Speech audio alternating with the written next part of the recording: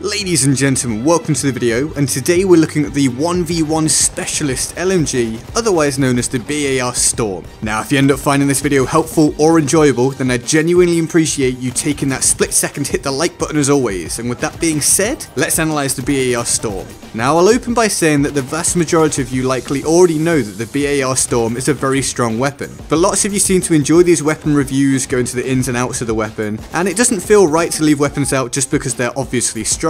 So the BAR Storm's main strength is at close range, and particularly in the aforementioned 1v1 situation. It's absolutely lethal here due to it having the current highest rate of fire of any support weapon. It just drops people. So if you traverse the map ready to react to an enemy head on, then you'll win the vast majority of one-on-one engagements at close range if you can get your shots off first, or even sometimes second, as long as you can keep your damage on target because of that high rate of fire. But it's not just a close range monster, it's also a strong mid-range contender, as the vast majority of support weapons are. Once again, just try to get your shots in first, but this time pull down slightly to control the recoil. As for long range, well, it's obviously not the BAR Storm's strength, but it can actually still do decent work here. It has surprisingly low damage drop off for a weapon that's so effective at close range, and it has high bullet velocity, so the bullets don't take very long to reach the target. It does have pretty noticeable visible recoil though at longer ranges, but the bullets don't actually spread as much at range as this would make it appear. If you pull down a step side to side when necessary, then range targets are well within your grasp.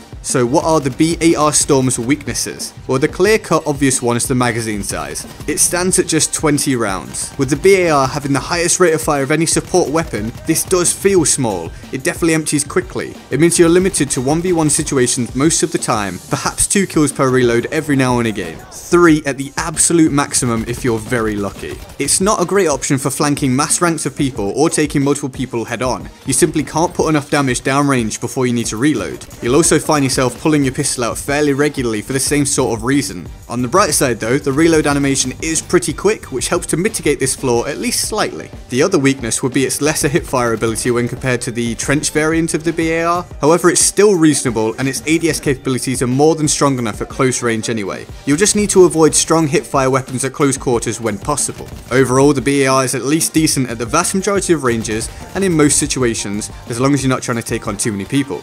It's the run and gun weapon of choice for the support class currently, at least until the Parabellum gets fully released, because that weapon is a close quarters monster. I'll link to my early look at that weapon in the description if you haven't seen it. It's well worth checking out if you enjoy aggressive play. But for now, the BAR Storm is the 1v1 specialist LMG, although this is just my opinion. What do you think? Let me know in the comment section below.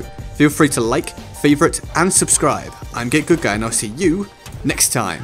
Laters.